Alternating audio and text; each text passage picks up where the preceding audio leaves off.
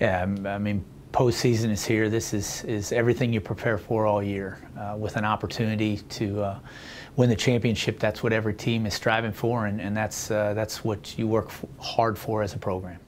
This group, as you mentioned, the 4 upperclassmen have been together for a number of years now. They've played multiple tournaments together. They've traveled together. It's been a close-knit group, and they've had some success together and have been there before.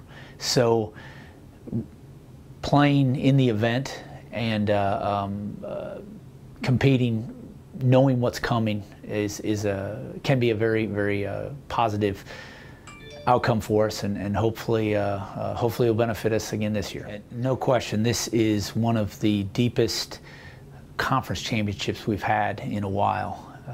You know, Georgia State, Lafayette, ULM, Troy, multiple schools, 5, 6 schools are ranked within 30 spots of each other on the national ranking, and that may seem like a lot, but these are all very competitive programs. These are all programs that have won this year. So it really is a throw-up, and we know as a group it's going to be 54 holes of golf, and it's going to be a committed effort, and that team that really comes out on top is going to have to play 54 holes of very good and solid golf for the week. Well, the event this year is at the championship this year is at Grand Bear, and you know, it's nice. It's pretty close. Whereas Muscle Shoals was a 7-hour drive, this is an hour and a half away.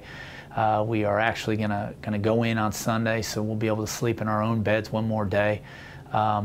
There's some familiarity, obviously, with the region of the country. So all these things hopefully will be beneficial and again, provide us a stepping stone for success.